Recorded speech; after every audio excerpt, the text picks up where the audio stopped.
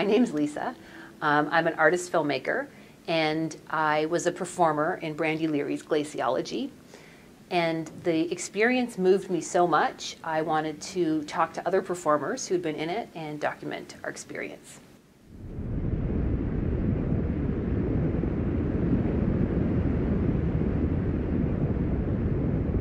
Glaciology is a human sculpture. It was a community of people taking care of each other. Rolling and moving through the streets of Toronto for an extended period of time, about 12 hours. For Nuit Blanche, we use 72 performers, and it starts in one part of the city and it travels to another part. It was a durational piece. Showing the world how people interact with the landscape and how the landscape interacts with people.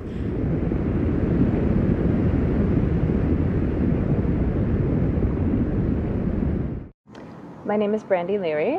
I am a choreographer and a performer and an artistic director of an organization called Anandam Dance Theatre. A lot of the work I make is interested in how to slow down, because I think when we slow down, we actually start to see things differently. The city is going on around you, but somehow there's like this energetic leak that comes from all of the work of the performers.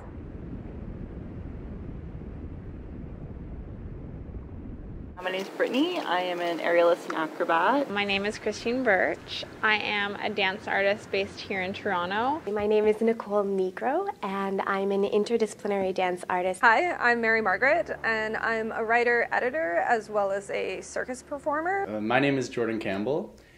I'm an actor, creator, performance artist. My name is Karen Graham. I'm a performance artist. I'm Nicole Belfer. I'm a dancer, performer, and aerialist. My name is Jackie. I am a teacher by day, an aerialist by night.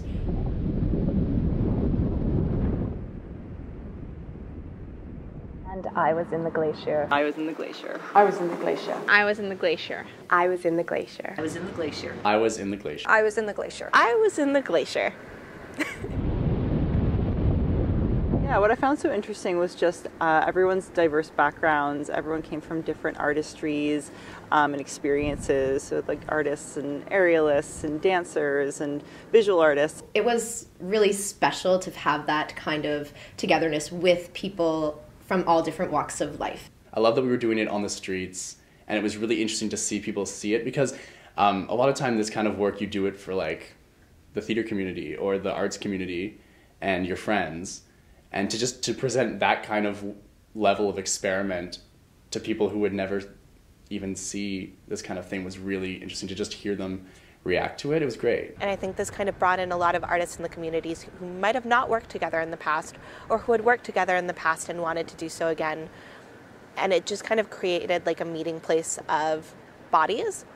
It was definitely a deep emotional experience because you're not aware exactly of what's going on outside of you. You're so focused inwards with the other bodies. First, it was very difficult to perform with that many people. I was very unsure of myself. I was very self-conscious about even things as silly as my weight. Am I too heavy to be on top of this person? I would rather be on the bottom of the glacier as opposed to on top of the glacier. But it's not something that could have happened if we were by ourselves or if it was 3 people rolling. It was a community that happened in those 12 hours. It felt really safe and meditative. I felt cozy and also in a very violent setting because of the movement, but at the same time, you could settle into a position and be at peace. Everyone who was part of it, they were high energy and optimistic and open. There was this moment where for me, like, we all kind of stopped talking and it just became really easy. And we just found a really easy way to do it, and it became very calm. And I felt kind of a release in that moment, because it was tiring, but then when we got to that point, it was just like, this is what we do. We roll in this big clump. I can honestly say I felt as though time stopped And I almost found it painful because it was so new to me and I was a little uncomfortable. Then be in these incredibly intimate positions with someone's crotch in your face and, you know, your bum in someone's face and just being like, all right, well, this is where we're at. It was so good to be in there in this way that was really remarkable and, again, really unexpected for me. Brandy had talked about like a lot of the shaking, the melting and freezing, and when you really start to think about the nuances of that, it really starts to like bring stuff up. I lost a lot of senses in a way. Like I lost a sense of, it was just like that was my whole life after a while. There were just these moments where you would be kind of lying there enjoying a moment, and then someone beside you would shift and your body would start to shift with them. And so it was movement without consciously having to move. On one hand, I felt like I was part of a community, and on the other, I felt alone. I had to actually remove myself from the Glacier during rehearsals because I was uncomfortable and I didn't feel good about it. So the progression was really good for me. What I can only really describe as beautiful, which is a really vague term, but I feel like it kind of encompasses a lot of things. There's a lot of really intense, almost violent moments. There's beauty in that. And then also to really calm, almost meditative, floating moments. There was a communication always happening, and there were moments where everyone would start laughing and moments where everyone would just kind of be like, oh, whatever just happened just hit really, really deep. The ability to tell how time was passing was completely removed. You just kind of lost all track of time. You're just so kind of in your own state, being aware of other people. Time really sped up for me. The first rehearsal, that was an hour and a half in the Glacier, felt like about 10 minutes. On one hand, I felt very safe, and on the other, I felt very vulnerable and exposed. I wanted to challenge myself and my own boundaries and my own comfort zones to put myself out there. And this was, I'm a person who jumps in with 2 feet, so I jumped in with 2 feet, and it took a little bit of time. There was some growing pains. I think we're encouraged a lot today in society to engage up until a certain point.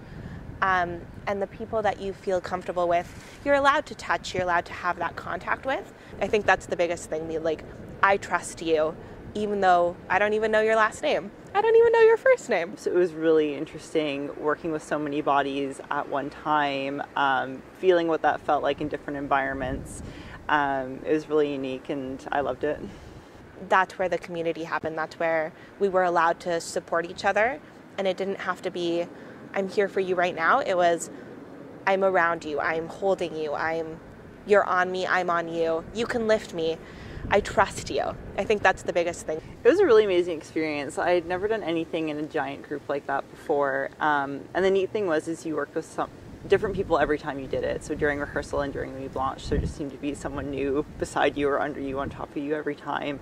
In the last 10 minutes, suddenly everyone was like, oh, there it is, there's that energy, da-da-da-da-da. And it kind of finished off on a really high note. It wasn't euphoric at the end. It was kind of like a slow death, which is maybe what the whole piece is about, really.